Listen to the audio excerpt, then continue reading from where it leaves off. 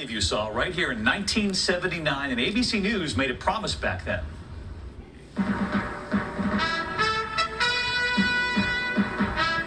This is an ABC News special.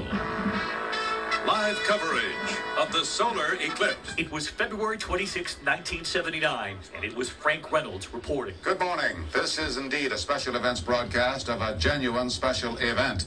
The last total eclipse of the sun over the continent this century. It was the last solar eclipse we would see in the United States. It's showing the eclipse of the sun over Portland, Oregon. We have been carefully looking to the sky for centuries. This video from the 1920s over New York City. Then in 1932 on top of the Empire State Building. New Yorkers and visitors peering through what was protective eyewear back then. In Oregon, February 1979, at Observatory Hill in Goldendale, Washington, as Frank Reynolds was on the air. Not until August 21st, 2017, will another eclipse be visible from North America. That's 38 years from now. Time flies. It is almost here. 1 week from today. The first time in 99 years that a solar eclipse will span the entire continental U.S. From Salem, Oregon, to Omaha, to Nashville, to Charleston. And America is getting ready.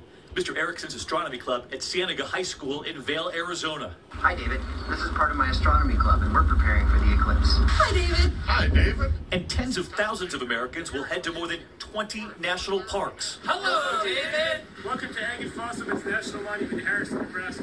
Where we're going to be enjoying 2 minutes and 22 seconds of totality. That's when the moon will block the sun completely.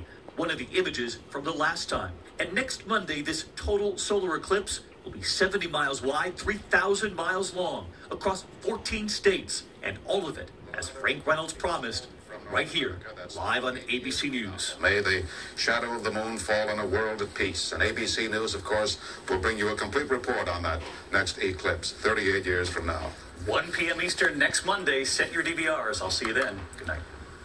ABC